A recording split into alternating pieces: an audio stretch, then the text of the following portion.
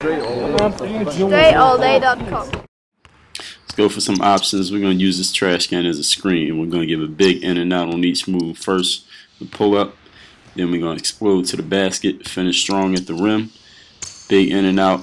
Quick spin move. Finish at the basket off your spin move. In and out. Step in for a quick floater over top of a shot blocker, over top of the defense. The in and out. Quick behind the back. Stay behind that screen and hit the pull up jump shot. Just a few options. The more skills you develop, the more options you'll come up with on your own and be able to react in the moment without planning out your moves.